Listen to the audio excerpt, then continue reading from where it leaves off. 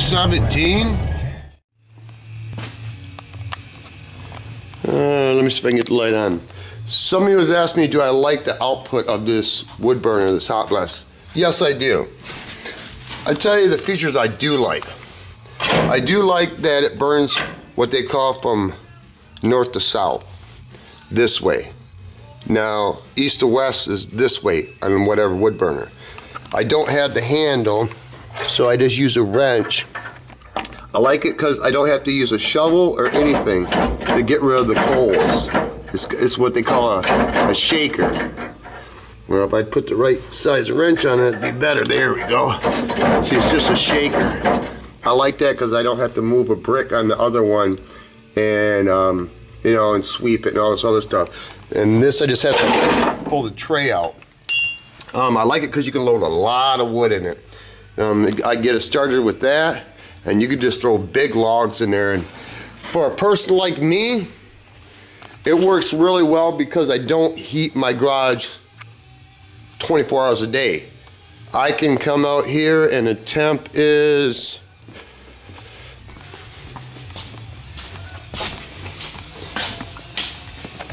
40 degrees in here, and it's 117, 1218, and temps 35 outside. So I could have, once I get the fire, within 20 minutes, once I get some coals going. And I want to thank Finn Painter 1, I think his name is, for telling me how to adjust this, because I really don't know how to adjust wood burning. What I end up doing too is I leave this open. The reason I leave it open is because I'm heating this and I'm heating this, and that's 1,200 square feet. But what I've been doing is heating this too. And there's zero insulation out here. And because I don't really like using that. And I can get this up to 50 degrees, but I have to get it roasted. I know I'm getting sidetracked. Basically what I've been doing is caulking every seam. I got probably another day of caulking. I don't know how many tubes I've went through, but that's pretty much what I'm gonna, well, that is what I'm gonna be doing today. Slow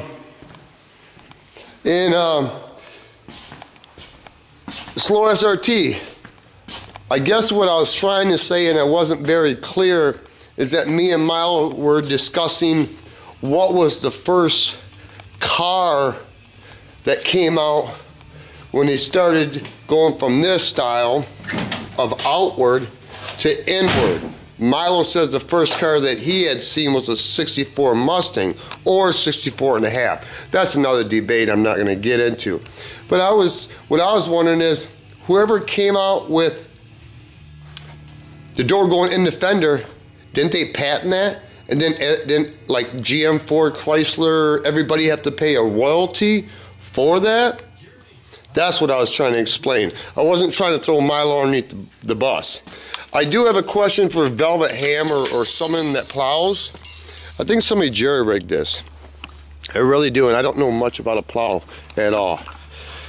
It looks like at one time there were threads, and now I don't know if somebody put a bolt in this. This is non-adjustable.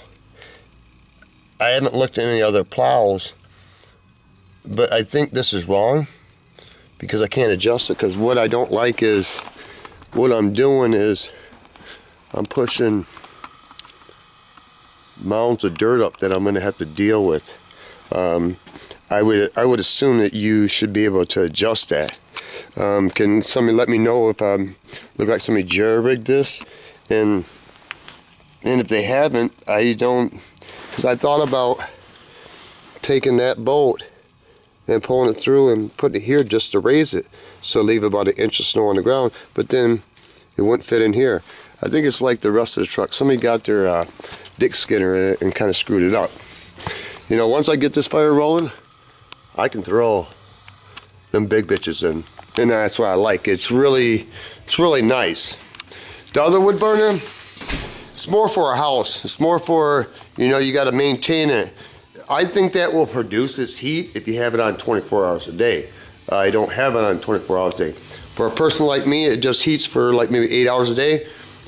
It's worth this money. If I would have known back then when I bought this I would have bought one of these brand new. Velvet Hammer, I think you're going to be more than pleased with it. I am. Maybe once I live here, I still don't think I'll heat it all the way. But anyway, it's time for me to caulk. Oh, and I want to thank you, Gas is Glass. I don't know that PVA that you have is going to be affordable for me. I haven't contacted these people, but I did read it some more. Like, if surface was previously coated with whatever, remove this by simply peeling it away. And this isn't what's happening. I don't really think it's because it's cold, but I haven't tried it at 50 degrees or above. You know, I got 4 gallons of this shit. But anyway, yeah, it's time for me to go caulking, get a fire going. When in doubt, still caulking. I wouldn't think that you'd have to caulk the doors, but I know this is not gonna be airtight, but you know, maybe I'm just anal.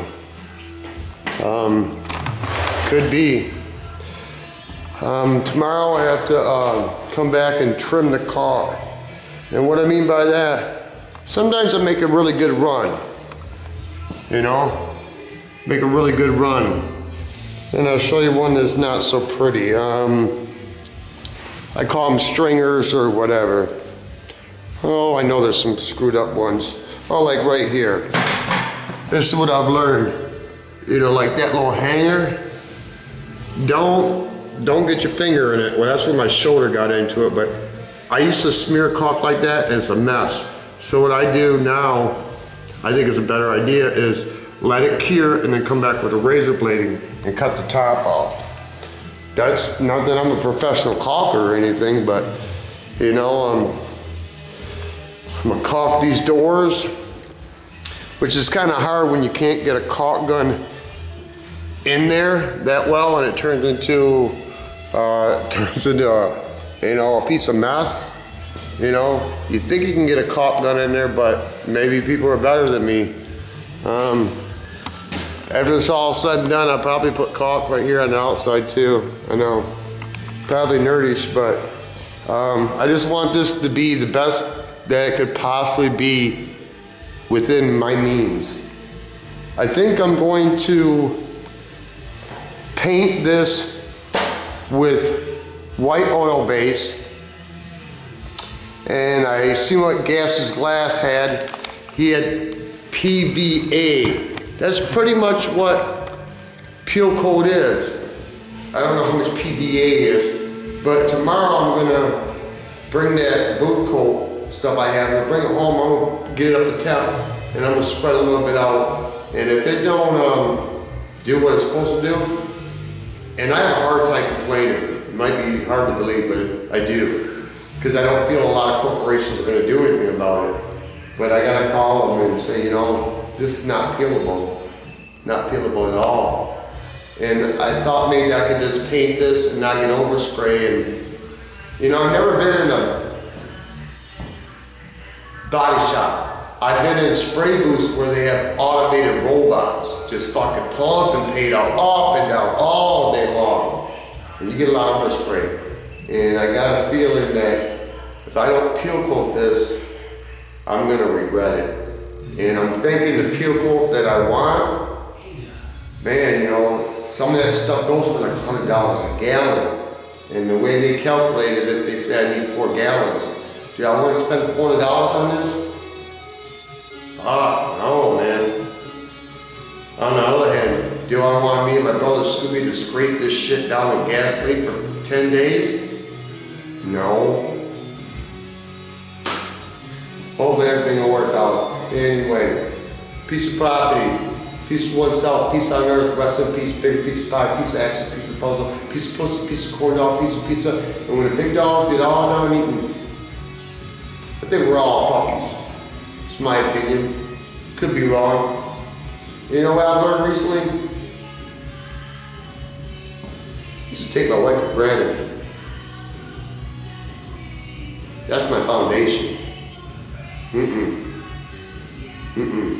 I don't be living out here no more. I spend hours out here, but not like I used to. I used to spend 10, 12 hours a day out here. I spend like 8. When I go home, it got to a point where I've been married for 15 years. I didn't spend no time with her. She did her thing and I did my thing, and you know what? I'm supposed to be the leader of the family, so I go home and treat her like I'm a good fella now, put it that way. You call it what you want. I call it being happily married. I love my wife. She's good for me, good to me.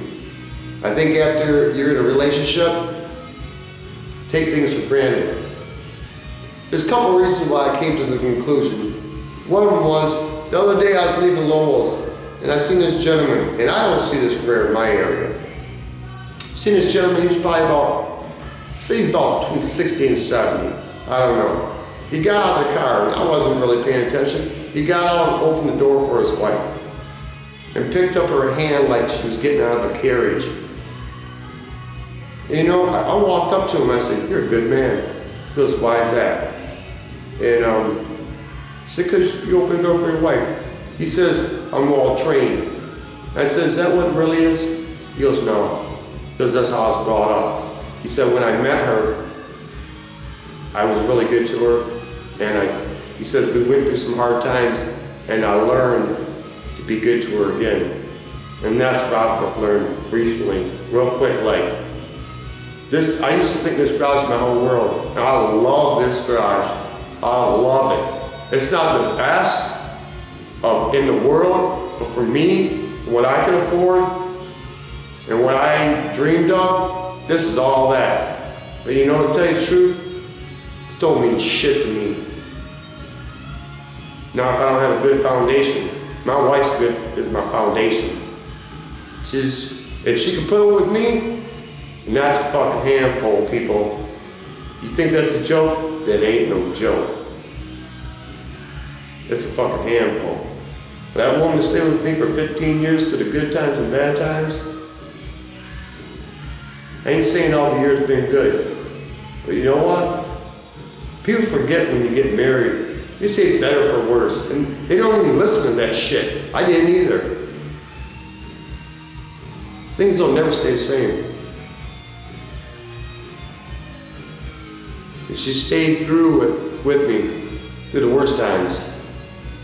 I've had some hard times the last couple of years. But you know what? If y'all are struggling with your marriage, it's like, don't worry about the grass is greener on the other side of the fence. Maybe if you fertilize your own grass, it'd be green too. And that's some words of fucking wisdom. I learned that the hard way. My old lady's all that in a bag of chips. What good is a king if he doesn't have a queen? Yeah. Say goodnight, Irene. Anybody gonna say it? I'll be back here tomorrow. I think my videos are just accountability, what I did today. Anyway, I'm sure you're done hearing me ramble. And the dude about the vapor, the vape, I don't know what to tell you, bro. Get a mod. Don't get an iSmoke, don't get an e-cig, get a mod if you're gonna spend the money. Buy the premium liquids, like the Cutwood. Don't mess around with people that make their own, because it's not as flavorful. And if you use iSmoke or e-cig, you really don't get the flavor. But if you have a mod, they're about 150 bucks. You know, I've been through this, you know, one and another, and learned the hard way, but if you want to quit, smoke a mod. A mod will give you flavor, and that's all I can say. When in doubt, whip the shit out.